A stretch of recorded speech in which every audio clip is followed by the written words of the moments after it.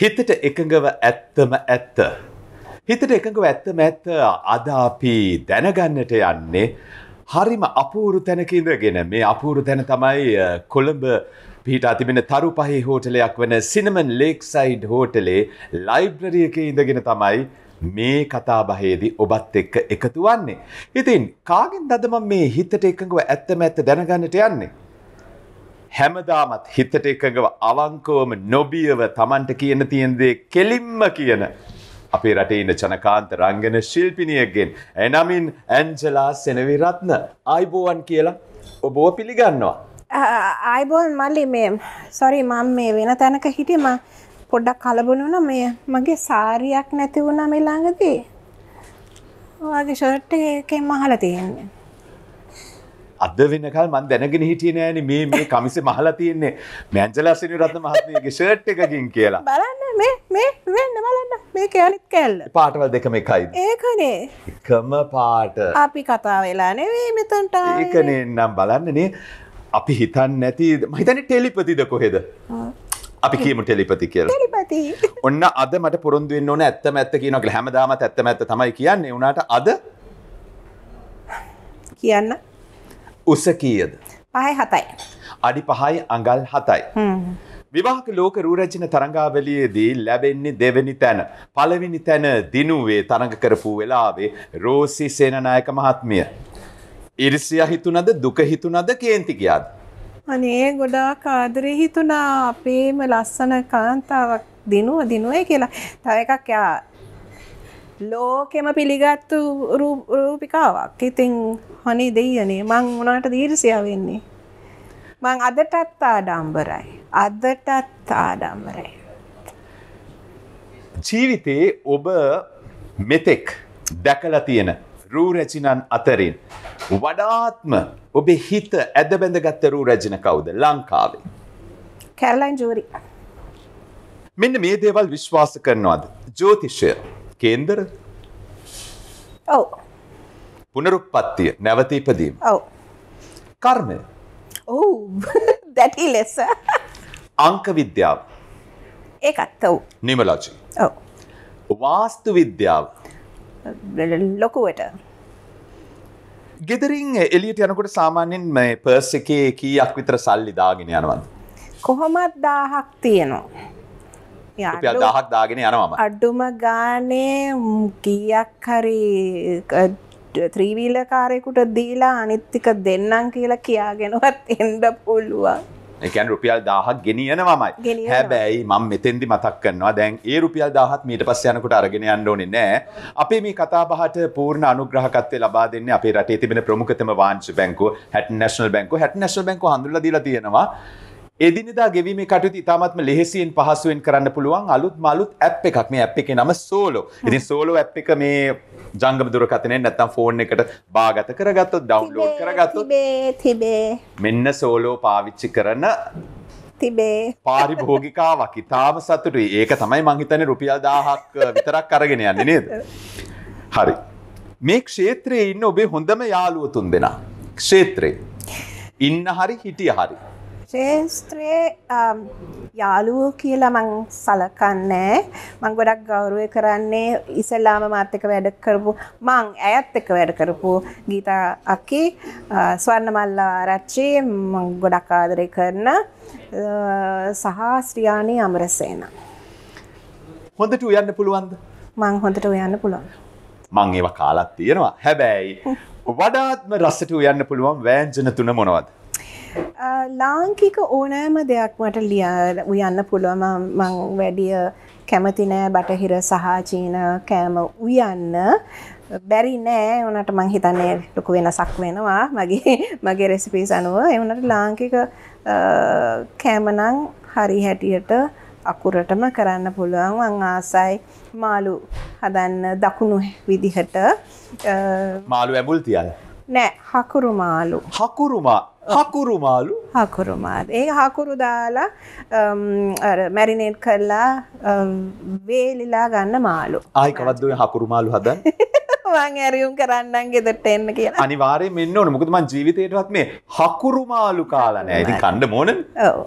එතකොට මං ගොඩක් ආස කරන අඹ කරිය විවිධ විදිහට මං හදනවා. සහ වම්බටු ඕනෑම දෙයක් එක්ක ගන්න පුළුවන් ඩිප් එකක් හැටියට, එතකොට කරියක් හැටියට, මෝජුවක් හැටියට, පිකල් එකක් හැටියට මං හරි ආසයි වම්බටු ව්‍යංජන වලට. උදේ පාන්දර 3ට කතා කරන්න පුළුවන් ළඟම හිතවතුන් තිදෙනා කවුද? ඒගොල්ලෝ 3 දෙනාම රටෙන් බැහැරව ඉන්නේ. එක්කෙනෙක් ඩිල්කී දිසානායක ඇමරිකාවේ, ලෝනා ස්මිත් ඇමරිකාවේ. තුනට මං කතා කරන්න පුළුවන් කියලා හිතන්නේ කුමාර් ඩිසිල්වා, නමුත් ඒ තුනට ඇහැරෙන්නේ නැහැ. අනිත් දෙන්නත් නම් කතා කරන්න පුළුවන්. මොකද ඇමරිකාවේ වෙලාව අපිට වඩා පිටිපස්සෙන් තියෙන නිසාවෙන්. ඊළඟ ආත්මය සඳහා දෙයියෝ ඔබව නිර්මාණය කරනවා දැන්. මේ ආත්ම නෙමෙයි ඊළඟ ආත්මය. දැන් පුනරුත්පත්තිය විශ්වාස කරනවා කියලාත් කිව්වනේ. ඔන්න ඇන්ජලා සෙනවිරත්න නැවත උපදින්න තමයි මේ ලෑස්ති වෙන්නේ. මෙන්න මේ අයගෙන් එක එක සුන්දරත්වයන් ඔබේ ශරීරයට එක්කව කරගන්න දෙයියෝ ඔබට අවස්ථාව දෙනවා. කියන්න බලන්න. මේ අයගෙන් ඔබ ලබා ගන්න සුන්දරම දේහ ලක්ෂණය මොකද්ද? මාල්නි ෆොන්සේකා මහත්මිය. හිනාව. ස්වර්ණාමල් වාරච්චි මහත්මිය. එයාගේ ෆීචර්ස්. මුහුණේ තියෙන ඉරව. ගීතා කුමාරසිංහ මහත්මිය. ඒකත් මූණ. දැන් ඔක්කොම මූණ ලබා ගන්න බෑ. ඔව් ඉතින් ඒවා තමයි මට පේන්නේ වැඩි හරියක්ම. නීතා ප්‍රනාන්දු මහත්මිය. එයාගේ ගතිගුණ හරි ආදරේ. ගතිගුණ ගන්නවා. දේහ ලක්ෂණ එපා ගතිගුණ ටික අර ගන්නවා. ශ්‍රියානි අමරසේන මහත්මිය. ඒත් ගතිගුණ, කතා කරන විලාසේ, පැවැත්ම තමයි වැඩියම කැමති. සබිතා පෙරේරා. S2. කැරලයින් ජූරි. ඒක ටෝටල් පැකේජ් එකක්. එහෙම් පිටින්ම මං උරා ගන්නවා. සියලුම දේ ලබා ගන්නවා. සියලුම දේවල්. ලස්සන යුවතියක්. මෙන්න මේ ප්‍රශ්නේ. ඔබ දන්න නළුවන් අතරින් කම්මැලිම නළුවා කවුද? හම්බ වෙලා නෑනේ කම්මැලි නළුවෝ. හම්බ වෙලා නෑ. නෑ. අපිලිවෙලටම ඉන්න නළුවා. ඒත් මට නම් හම්බෙලා නෑ. ඔය වේදිකා නාට්‍ය කරද්දිවත් නෑ. ඉතින් සෑන්ඩෝ හැරිස් තමයි වෙලාවට එන්නේ නැත්තේ. නමුත් අපිලිවෙල නෑ. එහෙනම් මම ඒක ගන්නවා ප්‍රමාදම නළුවා කියන එක. මගේ ඊළඟ ප්‍රශ්නේ. ඔව්. විහිළුකාරම නළුවා. සෑන්ඩෝ හැරිස්. කටකාරම නළුවා. මම හිතන්නේ රෙක්ස් අයියා. විශේෂකාරම නළුවා. ඉන්න දෙන්නෙම නෑ. කොහෙන් ගියත් ඇඟිල්ලෙන් ඇනලා හරි යනවා. එහෙම හම්බෙලා නෑ. හම්බුණා නම් හොඳයි නේද? අනිත් නිලියන්ගේ අහමුද අපි? ලෝකේ පාළුම දූපතට ඔබව ගිහින් දාන්න තමයි දැන් මේ ලෑස්ති වෙන්නේ. පාළුම දූපතක් කවුරුවත් නැහැ. ඔබ පරිහරණය කරන දේවල් වලින් 4ක් විතරයි ඉක්මනට අතට ගන්න දෙන්නේ. මොනවද අතට ගන්න කැමති දේවල් 4? නිතරම ඕන වෙන. වතුර බෝතලයක්. ඒක ඉවර වෙනකන් ජීවිතේ තියෙන්නේ. ඉටිපන්දමක්. එහෙම නැත්නම් ෆ්ලෑෂ් ලයිට් එකක්. බැටරි එක. පිහියක්. තව කීයක්ද? තව එකක් දෙන්න. සන් ක්‍රීම් එකක්. පිච්චේ. ලස්සනට ඉන්න එපා කොහේ හිටියත් නේද? ඒක නේ පිච්චේ. සන් බර්න් වුණොත් ඉවරයි. ඒකට කැමති නෑ. නෑ ඉතින් අර ලුණු වතුරට තවත් දරුණු වෙයින් තුවාල වෙයි. ඔබේ ජීවිතේ හැදිලා තියෙන්නේ මෙන්න මේ වැයින්. ඒවා පිළිවෙලට පෙළ ගස්සන්නේ. කියන්නේ වැඩියෙන්ම තියෙන එක ඉස්සෙල්ලා අඩුවෙන්ම තියෙන එක අන්තිමට. මෙන්න මේ දේවල් තමයි. මනුස්සකම, මෝඩකම, බොළඳකම, වීරකම, ගැහැණුකම. වීරකම. එකට වැඩියෙන්ම තියෙන වීරකම. දැන් ඉතුරු වෙලා තියෙනවා මනුස්සකම, මෝඩකම, බොළඳකම, ගැහැණුකම. මනුස්සකම දෙවෙනි එක. මෝඩකම, බොළඳකම, ගැහැණුකම. තුනම එකට දාන්න බැරිද? තුනම එකට දානවා. ඒ තුනම තියෙන එක ලෙවල් එකේ එක මට්ටමේ. ඇන්ජලා සෙනවිරත්න කියන ඔබ මේ ලෝකේ වැඩියෙන්ම අකමැති මෙන්න මේ අයගෙන් කාටද? වංචාකාර පිරිමින්ට, කේලම් කියන ගැහැණුන්ට, ප්‍රතිපත්තියක් නැති මිනිස්සුන්ට. තුනම එක මට්ටමක. මොකද ඒ බොරුවෙන් ඉපදෙන දේවල් ඔය. ඉතින් බොරු වලට කැමති නෑ මම. බොරු වලට කැමති නෑ. කෙනෙක්ගේ හිතට ඇතුල් වෙලා ඔබේ සිතිවිලි වලට අනුකූලව ඔහුව මෙහෙයවන්න අවස්ථාවක් ඔබට ලැබෙනවා. හිතට ඇතුල් වෙලා. කාගේ හිතටද ඇතුල් වෙන්න කැමති? එක්කෙනෙක් තමයි රනිල් වික්‍රමසිංහ මහත්මයා. සජිත් ප්‍රේමදාස මහත්මයා. මහින්ද රාජපක්ෂ මහත්මයා. කටකතා හැදෙන්න කලින් ওই තුන්දෙනා ගැනම තුන්දෙනාගේම හිතවලට මම ඇතුල් වෙන්න කැමති හේතුව තුන්දෙනාගේම හිත වෙනස් කරලා මේ රට හදන්න පුළුවන් වේවි. නව සිනමා නිර්මාණයක් ලෙස පැරණි චිත්‍රපටි 3ක් ප්‍රතිනිර්මාණය වෙනවා. ඒ අතරින් ඔබ තෝරගන්න චරිතයයි අහන්නේ. දඩේම චිත්‍රපටියේ ස්වර්ණා මල්ලවාරච්චි නිරූපණය කළ චරිතය. ගොළු හදවතේ ධම්මි. හරි. දේවදාස් හි පාරෝ. ගොළු හදවතේ ධම්මි. ගොළු හදවතේ ධම්මි. ඔබේ ජීවිතයේ ඔබට එල්ල වෙච්ච ප්‍රබලම අසත්‍ය චෝදනාව මොකද්ද? මුළු රටම දන්න දේශපාලකව මාව සම්බන්ධ කරලා ඔය දැන් අවුරුදු 30ක් තිස්සේ යන කතාව. මෙන්න මේ අයට තනි වාක්‍යයක උපදේශයක් ලබා දෙන්න කියලා මම යෝජනා කරනවා. තනි වාක්‍යයයි. ඕකේ. හිටපු ජනාධිපති ගෝඨාභය රාජපක්ෂ. ඇති. වාක්‍යකුත් ඕනේ එක වචනයක් ඇති. ඇති විතරයි. ඇති. එච්චරයි අහගන්න ඇති. අනුර කුමාර දිසානායක. එන්න බලාගෙන හිටිය ඇති. එන්න. Field marshal Sarath Fonseka. නැගී සිටින්න මහත්මයා. ඔය කතා කරා ඇති. ඉදිරියට එන්න. නාමල් රාජපක්ෂ මහත්මයා. පවුල හදාගෙන ඒ ළමයි හොඳට බලාගෙන දේශපාලෙන් අයින් වෙලා ඔයාගේ ජීවිතය හදාගන්න පුතේ. ජනාධිපති රනිල් වික්‍රමසිංහ මහත්මයා. අයියෝ සාමි நீ எனக்கு வேண்டாம். මහින්ද රාජපක්ෂ මහත්මයා. සර් දැන් ඇති නේද රිටයර්මන්ට් එක භුක්ති විඳින්න සර් ඇති දැන් ඇති. කාලෙත් පැනලානේ ඔයගොල්ලන්ගේ මේ ආණ්ඩුවේම කිව්වනේ 60 years වලට පස්සේ බෑ කියලා. ඇති. මෛත්‍රීපාල සිරිසේන මහත්මයා. අයියෝ. රිටයර්මන්ට් ඒජ් එක පහුවෙලානේ. එපා සර්. ඔහොම ඉන්න. ඇන්ජලා සෙනවිරත්න කියන ඔබේ ඔය තොල්වලට උඩින් පිහිටා තියෙන ලපයක් තියෙනවා. ඒක නෑ නේද? මොකද ඒකට උනේ? කිව්වා ඒක ලොකු වෙන්න ලකුණු පෙන්වුවේ හින්දා ඒක පිළිකාවට හැරෙන්න පුළුවන්. ඉතින් බයොප්සි කරා, අයින් කරා. දැන් ලප නෑ. දැන් ලප ට්‍රාන්ස්ෆර් කරලා තියෙනවා.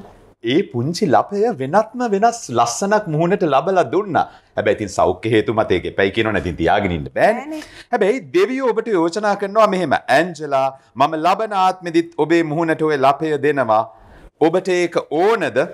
ඕන නම් මතක තියාගන්න මම ඒක දෙන්නේ මුහුණේ වෙනත් තැනකට. ඔබ ඒ සඳහා කැමති තැනක් කියන්න. දැන් ලැබිලා තියෙන ලපය මේ ලස්සනයි. ඒ කියන්නේ එතෙන්ටම තියුණා නම් තමයි ඊළඟ ආත්මෙත් කැමති. ලස්සනයි. පහුගිය කාලේ ලංකාවේ බියුටි පැජන්ට්ස් වල නිතර ගැටුම් ඇති වෙන තත්වයක් තිබුණානේ. මේක මහා ටිකක් දකින්න අකමැති අශෝභන තත්වයක්. යම් කිසි විදියකින් දැන් ඔබටත් කිරුලක් ලැබුණානේ මිසිස් ශ්‍රී ලංකාවේ කාලේ දෙවෙනි කිරුල. මේ කිරුල ඔබෙන් ගලවලා වෙන කෙනෙකුට දුන්නා කියලා හිතන්න ඔබ මොකද කරන්නේ? බාර ගන්නවා. එතන මේ ලොකු ප්‍රශ්නයක් ඇති කරන්න ඕනේ කවුරු හරි ඒක තීරණය කරානේ. බාර ගන්නවා. ඉතින් ඒ යුක්තියට කාරණා දීලා එතන රණ්ඩු කරන්න අවශ්‍ය නැහැ. ඒක බොහොම කැත විදිහකට හැරෙන්න පුළුවන්. බාර ගන්න. ඊට පස්සේ වරම් නැහැ කියලා හිතාගෙන අර වේදිකාවෙන් බහැලා thank you very much කියලා ගියොත් මිනිස්සු හිතයි කොච්චර ලස්සනට යා බහැලා ගියාද කියලා. මේ හින්දි නිලියන් රංගපෑ චිත්‍රපටි අතරින් එක්කෙනෙක්ගේ චරිතයක් පමණක් ඔබට තෝරගන්න කිව්වොත් කාවද තෝරගන්නේ? හින්දි චිත්‍රපටි බලනවනේ. බැලුවා. ශ්‍රීදේවි, ඔව්. Madhuri Dixit, Juhi Chawla, Nargis. Nargis. ඇයි නර්ගිස්ට කැමති? ඇයගේ ඉරියව් සහ ඉංග්‍රීසියෙන් කියන ග්‍රේස්ෆුල් කියලා. අනිත් අයට දක්ෂතාව තියෙනවා රංගනයට. ඒ වුණාට නර්ගිස් කියන්නේ she's like a goddess. වෙනම හැඩයක්. හරිම අර්පා වෙන ස්වරයක් තියෙනවා එයාගේ. බලන ඇස් ඒක විහිදෙන ඇස් බලනකොට වෙනම ලෝකයකට යනවා. මේ ලෝකෙට මේ වෙලාවේ අත්‍යවශ්‍යම මිනිස්සු අතර අඩුවෙන්ම පිහිටලා තියෙන මානුෂික ගුණාංගය මොකද්ද මේ අතරින්? මං කියනවා දේවල් වගේක්. මේ අතරින් අත්‍යවශ්‍යම මොකද්ද? අනුන්ගේ මතය ඉවසීම. 2 අනිත් අයත් Taman හා සමාන කොට සැලකීම. 3 සෞන්දර්ය සාහිත්‍ය රසය. 4 සැබෑම අව්‍යාජ සිනහව. 2 අනිත් අයත් Taman හා සමාන කොට සැලකීම තමයි තිබිය යුතුම දේ. ඔබ ගෙනියනවා මං ඉතිහාසයට. ලෝකයේ ශ්‍රේෂ්ඨ මිනිසෙකුගේ බිරිඳවීම සඳහා ඔබට ඉඩක් ලැබෙනවා. මේ අතරින් කාවද ඔබ තෝරගන්නේ? Albert Einstein, Alexander ග්‍රැහම් bell, Anton චෙකෝව්, Abraham Lincoln. Abraham ග්ලින්කන් නම් එපා. මං විඩෝ කෙනෙක් වෙනවා, හැන්දපු ගෑණෙක් වෙනවා. අයින්ස්ටයින් නම් එපා. ග්‍රැවිටි ගැන මම විශේෂඥයෙක් වෙන්න, මැතමැටික්ස් ගැන එපා. Alexander ග්‍රැහම් bell, Anton චෙකෝව්. ග්‍රැහම් බෙල් මහත්මයා එපා. මම ෆෝන් එකේ නිතරම රැඳිලා හිඳීවි. මුළු ලෝකෙටම කතා කර කර. එහෙනම් ඉතුරු වෙන්නේ ඇන්ටන් චෙකෝව්. ඇන්ටන් චෙකෝව් වෙන්න ඕන. ඉතිහාසයේ සිද්ධ වුණා වගේ මහා මුහුද ගොඩ ගැලීමක් සිද්ධ වෙනවා. මේ අතරින් කෙනෙක්ව මුහුදට බිලි දෙන්න ඕනේ. දැන් අපි ඒ කාලෙත් අහලා තියුණානේ දුටු ගැමුණු රජතුමාගේ කාලෙදි විහාර මහදේවිය මුහුදට බිලි දුන්නා කියලා මුහුද ගොඩ ගැලීම නවත්තන්න. ඉතින් ඔබ හිතන විදියට දෙපාරක් නොහිතා රට වෙනුවෙන් මේ වගකීම කවුරු බාරගනී කියලා හිතෙන දෙන්නෙක්ව නම් කරන්න ඕන මම මේ කියන අයගේ. හිටපු ජනාධිපතිනි චන්ද්‍රිකා බණ්ඩාරනායක කුමාරතුංග, පවිත්‍රා වන්නිආරච්චි, ඔලිම්පික් සම්මානලාභී සුසන්තිකා ජයසිංහ, හිටපු අග විනිසුරු ශිරානි බණ්ඩාරනායක, පෙරලිකාරාත්මක චරිතයක් වන හිරුනිකා ප්‍රේමචන්ද්‍ර, ජනාධිපති ආර්යා මෛත්‍රී වික්‍රමසිංහ, හිටපු ජනාධිපති ආර්යා ශිරන්ති රාජපක්ෂ, සම්මානනීය ගායන ශිල්පිනී නන්දා මාලිනී, දේශපාලනයේ යෙදී සිටින හරිනි අමරසූරිය. මට පොඩි ප්‍රශ්නයක් තියෙනවා. දැන් මේගොල්ලෝ බිලි ගන්නවානේ. බිලි ගන්නවා. ඒ කියන්නේ සැක්‍රිෆයිස් කරන රට වෙනුවෙන්. පවිත්‍ර මැවැත්තිනිය. තවත් එක්කෙනෙක් ඕන. ඊට එහානේ මෙහෙ හිටියොත් හොඳයි කියලා හිතන එක්කෙනෙක් මදීද? බෑ, අනිත් අය හිටියොත් හොඳයි කියලා හිතනවා. ඒ කියන්නේ හිටියන්න ඕන නැති එක්කෙනාද මේ මොහොතට බිලි දෙන්නේ? නෑ නෑ, ඒ රට වෙනුවෙන්. රට වෙනුවෙන් හින්දා. ඔව්. ඉතින් අපිට නැති වෙනවනේ. ඔව්. ඒකින්ද පවිත්‍රා වන්නිආරච්චි මහත්මියට කියනවා මුහුදට බිලි වෙන්න රට වෙනුවෙන්, රටට ආදරය කරන නිසාවෙන් බිලි වෙන්න කියලා. අපිත් එතකොට යට ආදරෙන්නේ එතකොට ගොඩක්. පවිත්‍රා වන්නිආරච්චි මැතිණිය ඔන්න අහගෙන ඉන්න. ආයි මුහුද ගොඩ ගැලුවොත් ඔබතුමියට බිලි වෙන්න වෙනවා. මම නම් ඔයාලට ආදරේ මැතිණිය. ඉතින් රට වෙනුවෙන් මා වෙනුවෙන් ප්ලීස් කියන්න. ලොකු උල්කාපාත දෙකක් ලංකාව දිහාට එනවා. ඔව්. උල්කාපාත එනවනේ හිටපු ගමන් කඩාගෙන වැටෙන්නේ. මේ ස්ථාන පහෙන් දෙකකට තමයි කඩා වැටෙන්න નિયમિત. ඔබ බේරගන්න තීරණය කරන ස්ථාන 3 මොනවද? මෙන්න මේ පහෙන් 3ක් ඔබ බේරගන්න තීරණය කරනවා. එකක් තමයි පාර්ලිමේන්තුව, චිත්‍රපට සංස්ථාව, මත්තල ගුවන් තොටුපළ, අධිකරණ සංකීර්ණය, ජනාධිපති කාර්යාලය. අධිකරණ සංකීර්ණය ඒක බේර ගන්නවා. ඔව්. ගුවන් තොටුපළ මොකක් හරි යමක් කරන්න පුළුවන් නේ. ඒකත් බේර ගන්නවා. දෙකයි. ජනාධිපති කාර්යාලයක් තියෙනවා.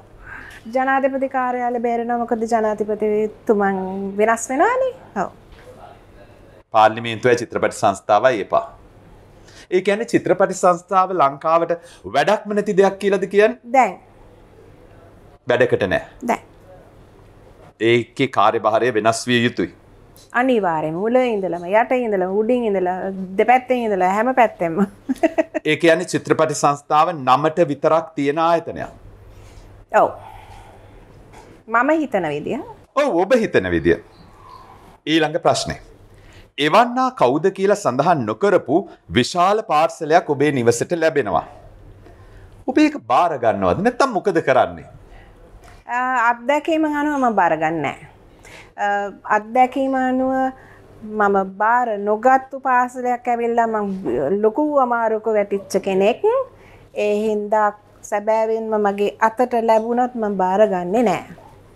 අත්දැකීම් අනුවයි මේ කියන්නේ. අත්දැකීම් අනුවයි කියන්නේ. ලබන ආත්මෙදී උත්පත්ති ලබන්න කලින් දෙවියන් වහන්සේ ඔබෙන් අහනවා ගැහණියක් වෙලා උපදින්නද වැඩියෙන් කැමති නැත්නම් පිරිමියෙක් වෙලා උපදින්නද කැමති කියලා. මොකද්ද දෙන උත්තරේ? මම කොහොමත් පිරිමියෙක්නේ. පිරිමියෙක් හැටියට. ඒකනේ කිව්වේ සාන්ත තෝමස් ප්‍රෙප් එකේ බණ්ඩාරවල ඉගෙනුම ලබද්දී ඇන්ජලා සෙනවිරත්න කියන කොල්ලා ඉගෙන ගත්තා කියලා නේද? ඔබ ඉවුම් පියුම් ජාත්‍යන්තර තරගයක් නියෝජනය කරනවා ශ්‍රී ලංකාව වෙනුවෙන්. සංවිධායකින් ඔබට දෙන්නේ පරිප්පු. ඔබ අලුත්ම විදියකට පරිප්පු ව්‍යංජනයක් හදන්නට ඕන. මට මේ මොහොතේ හිතලා කියන්න කොහොමද ඔබ වෙනස් විදියේ පරිප්පුවක් හදන්නේ කියලා? පරිප්පු බතට දාලා රසවත් කෑමක් හදන්න පුළුවන්. කිච්රි කියන රෙසිපි එකක්. ඒ ඉන්දියාවෙන් එන කෑමක්. ඒක නොයෙකුත් විදිහට නොයෙකුත් ආකාරයෙන් රසවත් කරලා වෙනස්ම කෑමක් හදන්න පුළුවන්. ඒක හදනවා. ඒක හදමු. පාසල් දරුවන් මත්ද්‍රව්‍ය වලට පොළඹවන ලොකු රැල්ලක් මේ දවස්වල ක්‍රියාත්මකයිනේ. විශේෂයෙන්ම අපිට අහන්නට ලැබෙනවා අයිස් කියන මත්ද්‍රව්‍ය පාසල් දරුවන් අතරේ ඉතාමත්ම දැඩි ලෙස ප්‍රචලිත වීමේ ප්‍රවණතාවයක්. ඒ වගේ වැඩ කරන පුද්ගලයින්ට එරෙහිව දඬුවම් පැනවීම සඳහා ඔබට දෙවියන් වහන්සේ බලයක් ලබා දෙනවා. එවැනි අයට ඔබ නියම කරන දඬුවම මොකක්ද? මේ අයිස් වැනි මත්ද්‍රව්‍ය සමාජගත කරන පුද්ගලයින්ට ඔබ ලබා දෙන දඬුවම. සමාවෙන්න මගේ අදහස් බාරගන්න බැරි නම් නමුත් මම හිතන විදිහනේ ඒ හින්දා මම නම් හිතන්නේ ඒ වගේ දෙයක් අපේ දරුවන්ට කරන්න පුළුවන් නම් කිසිම කෙනෙකුට මෙහා රටට ගේන අය සහ බෙදා හරින අය සහ විකුණන අය ඒගොල්ලෝ ඔක්කොම මරණ දඬුවමට මුහුණ දෙන්න ඕනේ වෙනත් රටවල් වල දඬුවම වගේම. ඉතින් මේ ඒ පනත ආපහු ගේන්න ඕන. මගේ මතයි. ඒ කියන්නේ ඔබ කියන්නේ මරණ දඬුවම නීතියට පමණක් සීමා වෙන්නේ නැතුව මරණ දඬුවම ක්‍රියාත්මක කළ යුතුයි එවැනි මත්ද්‍රව්‍ය ජාවාරම්කරුවන් වෙනුවෙන් කියලා. අනිවාර්යයෙන්. ඇන්ජලා සෙනවිරත්න යන ඔබට වැඩියෙන්ම කේන්ති යන පෙන්වන්නම බැරි වැරදි තුනක් කියන්න. බොරු කීම, රැවටීම, නොමග හැරීම. ඔබට මුණ ගැහුණු විනෝදකාමීම රංගන ශිල්පියා කවුද? හින්දු ධර්මසේන. ඒ වගේම හරිම සීරියස් රංගන ශිල්පියා කවුද? අපේ නැති ගිය උතුමාණන් ගාමිණී ෆොන්සේකා මහත්මයා. ලංකාවේ අලුත්ම ආනමාලු ප්‍රභේදයක් හොයාගන්නවා. ආනමාලු දන්නවනේ අපි. මේ ආනමාලු ප්‍රභේදයක් සඳහා ගෞරවයක් ලෙස ඔබේ යාළුවෙක්ගේ නමක් යෝජනා කරන්න කියලා ඔබට කියනවා. මේ ආනමාලු වෙනුවෙන්. කාගේ නමද ඔබ යෝජනා කරන්නේ? දනු ඉනිය සතම්බේ. ආනමාලු සඳහා. ආනමාලු ප්‍රභේදය සඳහා. ඒ ගෞරවයක්. ඇන්ජලාගේ ජීවිතය හරියට මෙන්න මේ වගේ කියලා සත්තු 4 දෙනෙකුගේ උදාහරණ වලින් කියන්න. ඒ කියන්නේ මුවෙක් වගේ අහිංසක, කූඹියෙක් වගේ කඩිසර මේ වගේ සත්තු 4 දෙනෙක්ගේ උදාහරණ වලින් කියන්නට ඕන. ඔබේ ජීවිතය ගැන සත්තු 4 දෙනෙක්ගේ උදාහරණ වලින්. මීමැස්සෙක්. මීමැස්සෙක් වගේ මොකද්ද? කියන්නේ කඩිසරයිද? කඩිසරයි. හරි. මීමැස්සෙක් වගේ කඩිසර. හැපින්නියෙක් වගේ. හැපින්නියෙක් වගේ දරුණුයි. ඒ අවස්ථාවට. ඒ අවස්ථාවට දරුණුයි. තව දෙන්නෙක් ඕන. මුවෙක් වගේ අහිංසකයි. hina වෙන සතෙක් නෑ නේද?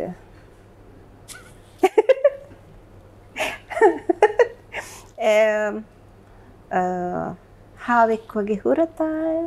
මෙන්න මේ අයට වෙනත් වෘත්තියක් යෝජනා කරන්න කියලා මම ඔබට කියනවා. මේ අය දැනට රංගන වේදීන්, රංගන ශිල්පීන්, ඉතින් වෙනත් වෘත්තියක්. හා. ඒ අය දිහා බලලා ඔබට හිතෙනවා මෙයාට මේ වැඩේට වැඩිය මේ වැඩේ හොඳයි කියලා. ඉස්සෙල්ලම රංජන් රාමනායක. ෆිල්ම් මේකින් තමයි. චිත්‍රපටි අධ්‍යක්ෂණය කරනවා රංගනයට අමතරව. සනත් ගුණතිලක මහතා. කවි ලියන්න. කවි? එයාට කවි ලියන්න පුළුවන් ඇති එහෙනම්. ඇති. ඒ වගේ මට අදහසක් එනවා එක පොයට් වගේ. සංගීතා වීරරත්න මහත්මිය. ෆොටෝග්‍රැෆර්. කියන්නේ ස්ටුඩියෝ ෆොටෝග්‍රැෆර් නෙවෙයි ආටිස්ටික් ෆොටෝග්‍රැෆර් කෙනෙක්. දමිත් ෆොන්සේකා මහතා. අධ්‍යක්ෂණය. චිත්‍රපටි අධ්‍යක්ෂණය. බන්දු සමරසිංහ මහතා. ව්‍යාපාරයක් ග්‍රෝසරි ස්ටෝර් එකක් එහෙම හොඳට පාලනය කරන්නේ. අනුජා වීරසිංහ මහත්මිය. ආටිස්ටික් ආර්ට් කරන සංගීත ඔපෙරා ආර්ට් උගන්වන්න. ගීතා කුමාරසිංහ මහත්මිය. දේශපාලනය සහ රංගපෑම හැර. ව්‍යාපාරය. හොඳ බිස්නස් වුවන් කෙනෙක්. good business. ඒ ඇති අපි ගොඩක් දේවල් කතා කරා. හිතට එකඟව ඇන්ජලා සෙනවිරත්න මහත්මිය ඔන්න ওই විදියට තමයි ඇත්තම ඇත්ත කිව්වේ. ප්‍රශ්න හිතපු තරම් අමාරු නෑ නේද? අමාරු නෑ, ලේසියෙන් කිව්වා. නමුත් දැන් ඉතින් මගේ ආදරණීය ප්‍රේක්ෂකයන්ට බාරයි.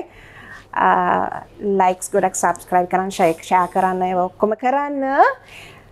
බනින්න එපා, මොකද මගෙන් උත්තර ලැබේවි. මේක අපි විහිළුවට කරන්නේ ඔබේ එන්ටර්ටේන්මන්ට් සඳහා ආදරෙන් කරන්නේ මල්ලිත් එක්ක ඔබලට ආදරේ. ඇත්තටම අපි මේ විනෝදාත්මක වැඩසටහනක් ඉතින් සමහර වෙලාවට කෙනෙකුට හිතෙන්නට පුළුවන් මේ ප්‍රශ්න මොනවටද අහන්නේ කියලා. හැබැයි අපි මේ ගත කරන පීඩනකාරී ජීවිතේ අපේ හිත්වලට සතුටක් දැනෙන්නට ඕන, අපේ මුවගට සිනහාවක් නැගෙන්නට ඕන. ඉතින් ඒ සඳහායි මේ උත්සාහය, මේ වෑයම. ඉතින් ප්‍රශ්න උතනින් ඉවරයි. මේ ප්‍රශ්න වලට හරියට උත්තර දීපු හින්දා මමත් ඔබට පුංචි තිලිනයක් දෙන්නට ඕන. ඉතින් මම මෙන්න මේ තිලිනය අරගෙන ආවා. මම විශ්වාස කරනවා මේ පුංචි තිලිනයට කැමති වෙයි කියලා. ඇතුළ බලන්න පස්සේ. දැන් ගෙදර ගිහිල්ලා බලන්න පුළුවන්. බලන්න ඕනේ. thank you. මොකද්ද එකක් කියන්නේ රහසක්? ඔබේ ජීවිතයේ අනාගත අපේක්ෂාවන් සියල්ලම සඵල වේ. ඔය විදිහටම හිතට එකඟව බය නැතුව අදහස් ප්‍රකාශ කරන්න ශක්තිය, ධෛර්යය, නිරෝගී සුවය ලැබේවා කියලා හදවතින්ම ප්‍රාර්ථනා කරනවා. thank you මල්ලි. මං ගොඩක් ආදරෙන් මෙහෙට ආවේ. මං ගොඩක් සතුටු වෙන්දා. ඔබ සියල්ලන්ටම තෙරුවන්ම සරණයි. thank you. ආයිබෝවන්. ආයිබෝවන්.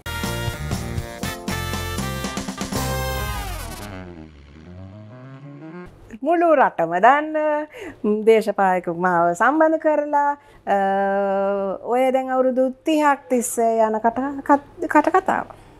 පවුල හදාගෙන ඒ ළමයිව හොඳට බලාගෙන දේශපාලෙන් අයින් වෙලා ඔයගේ ජීවිතය හදාගන්න පුතේ. ඇති නේද? රිටයර්මන්ට් එක භුක්ති විඳින්න සර්. ඇති. දැන් ඇති. ඒගොල්ලෝ ඔක්කොම මරණ දඬුවමට මුහුණ දෙන්න ඕනේ. මම ෆෝන් එකේ නිතරම රැඳිලා හිඳීවි. මුළු ලෝකෙටම කතා කර ජනාධිපති කාර්යාලය බේරෙනවා. මොකද ජනාධිපතිතුමන් වෙනස් වෙනවානේ. ඔව්. මම බාර නොගත්තු පාසලයක් ඇවිල්ලා මම ලොකු අමාරුවක වැටිච්ච කෙනෙක්. හාවෙක් වගේ හුරතල්. අනේ ගොඩාක් ආදරේ හිතුණා. අයියෝ සාමි, නී එනකු වෙන්දම්.